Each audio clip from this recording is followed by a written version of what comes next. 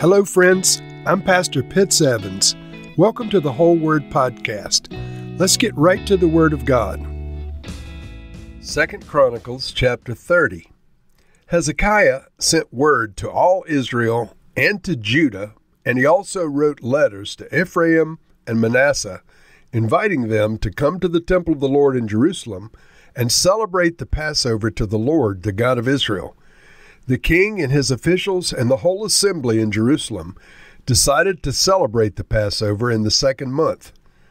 They had not been able to celebrate it at the regular time because not enough priests had consecrated themselves and the people had not assembled in Jerusalem. The plan seemed right both to the king and to the whole assembly. They decided to send a proclamation throughout Israel, from Beersheba to Dan, calling the people to come to Jerusalem and celebrate the Passover to the Lord, the God of Israel. It had not been celebrated in large numbers according to what was written.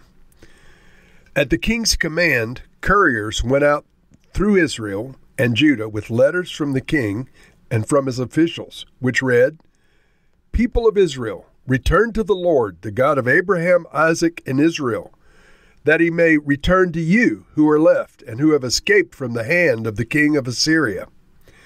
Do not be like your parents and your fellow Israelites who were unfaithful to the Lord, the God of their ancestors, so that he made them an object of horror as you now see. Do not be stiff-necked as your ancestors were. Submit to the Lord, come to his sanctuary, which he has consecrated forever.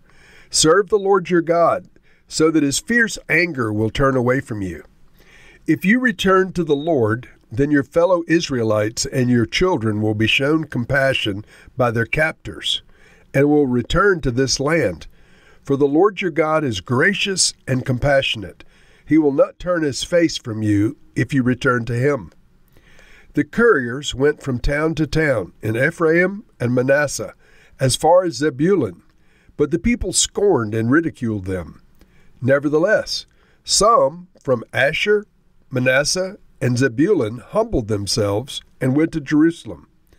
Also in Judah, the hand of God was on the priests to give them unity of mind to carry out what the king and his officials had ordered, following the word of the Lord.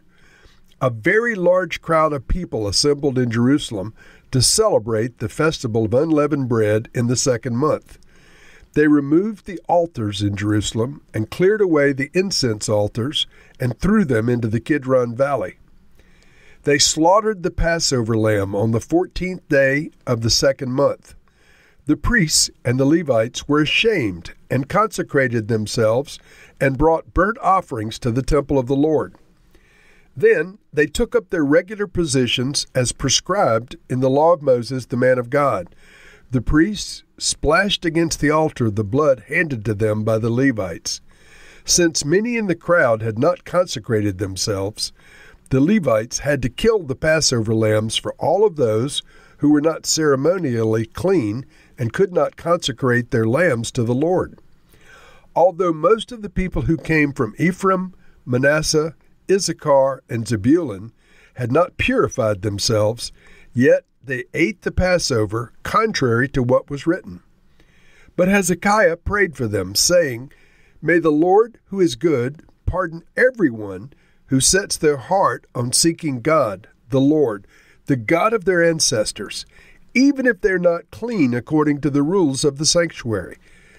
And the Lord heard Hezekiah and healed the people.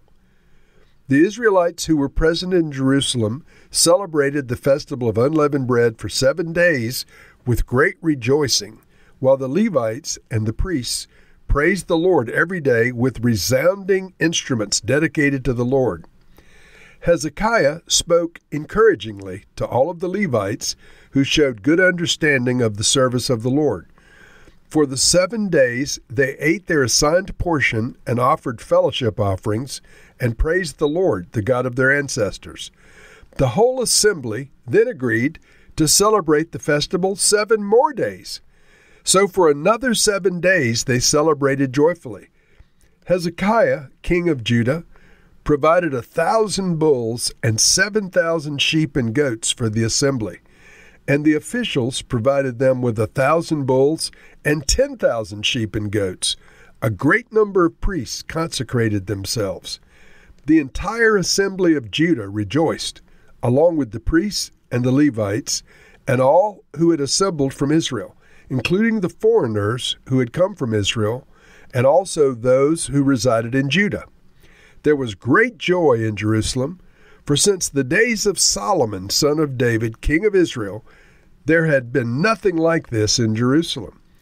The priests and the Levites stood to bless the people, and God heard them, for their prayer reached heaven, his holy dwelling place. So friends, a marvelous chapter. In the midst of Assyria coming and encroaching on the northern kingdom and beginning to attack Israel sporadically, Hezekiah rises up in Judah, and he seeks to reunify the people of Israel and Judah with their God. He's looking for unity in the Lord. He's not looking for political unity.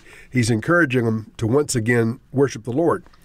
So he says, hey, let's celebrate Passover in Jerusalem. And everybody knows Passover is supposed to be celebrated in Jerusalem and not in these other false cities that the northern kingdom has set up. And so he sends out an invitation to all the tribes of Israel and to Judah. And a proclamation goes forth, and the couriers travel from town to town, and some scoff, but some in the northern kingdom humbled themselves and went to Jerusalem. Friends, this is hundreds of years after the northern kingdom and the southern kingdom split up. It's easy to miss how significant it is that the citizens of Israel came to Judah. You know, the original founder of the northern kingdom had set up golden calf worship in the north because he feared his people would go back to Jerusalem to worship the Lord and reunify with the southern kingdom. So this is a huge event. Again, had not occurred in hundreds of years. The Bible says since the time of Solomon. So those who came, many of them were ceremonially unclean. They were not eligible to eat Passover. Let's read this, verse 17. Since many in the crowd had not consecrated themselves, the Levites had to kill the Passover lambs for all those who were not ceremonially clean and could not consecrate their lambs to the Lord. Although most of the people who came from Ephraim, Manasseh, Issachar, and Zebulun had not purified themselves, yet they ate the Passover contrary to what's written. Now, this is a huge sin. This is a huge omission, a huge error. But remember, the northern kingdom no longer followed the law of Moses with absolute detail. They had mixed idolatry, and they had mixed a bit of Torah and a bit of this and a bit of that, but they didn't know how to ceremonially present themselves as clean and approved according to the Sinai covenant of Moses. So Hezekiah sees all these people, and he has great joy in his heart that many from Israel have come to Judah to worship the Lord, and he prays this amazing prayer. He notices that they're not sacramentally approved to take Passover, but they're eating it anyway.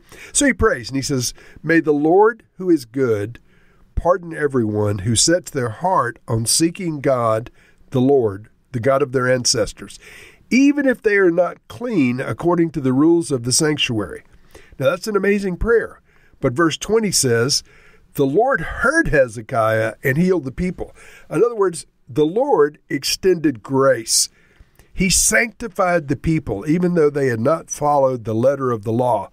From a ritual perspective, they had not done what was required. But the Lord heard the heart of Hezekiah. He saw the hearts of the people coming to celebrate Passover. He saw the children of Jacob gathering together after hundreds of years in Jerusalem and worshiping him. And so God's grace was poured out in this Old Testament example in an amazing way. You know, some people, friends, don't believe that God showed grace in the Old Testament. That grace is a New Testament concept exclusively. But it's just simply not true. Here, both Israel and Judah were celebrating God's goodness, and they had not followed the letter of the law, and yet grace was extended, and the Bible says God healed them. In other words, he gave them a pass. He gave them spiritually a pass. He sanctified them. So the Passover was wonderful. They celebrated, verse 21, the Israelites who were present celebrated the festival of unleavened bread and Passover for 7 days with great rejoicing. And then it was so good, verse 23, the whole assembly then agreed to celebrate the festival 7 more days. So for another 7 days, they celebrated Passover. Once again, friends, this was not exactly kosher. Forgive me for using that, no disrespect intended. But you don't celebrate Passover for 14 days. You celebrate Passover for 7 or 8 days, including Festival of Unleavened Bread and Festival of First Fruits. But in this case, they were so caught up in the worship of God, this lavish worship, that they doubled it. They exceeded the time that was normally allotted for it. And I believe heaven smiled. Once again, the grace of God was on all of this. And the Bible says there was great joy in Jerusalem. For since the days of Solomon, son of King David, there had been nothing like this in Jerusalem. The priests and the Levites stood to bless the people, and God heard them, for their prayers reached heaven, his holy dwelling place. So a marvelous, marvelous, victorious chapter. And we'll have more on Hezekiah in the chapters to come. But God, we thank you for your grace. We thank you for your grace on these people who assembled for this magnificent Passover. Lord, we thank you for your grace on Israel. We thank you for your grace on Judah. We thank you for your grace on Hezekiah. We thank you for your grace in our lives. Lord, so many times we're not holy in our own actions, but by your grace, you sanctify us. By your grace, you heal us. By the blood of Jesus, we are made as if we're sinless, as often as is necessary by faith. And so, Lord, we thank you. We love you. We appreciate you. In Jesus' name, amen.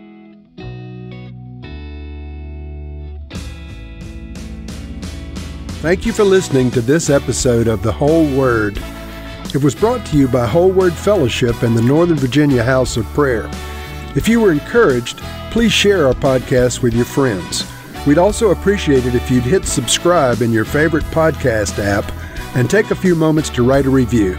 If you'd like more information on our church and our ministry, you can go to wholeword.net or wholewordpodcast.com for more information. Thank you again, and may the Lord Jesus bless you today and always.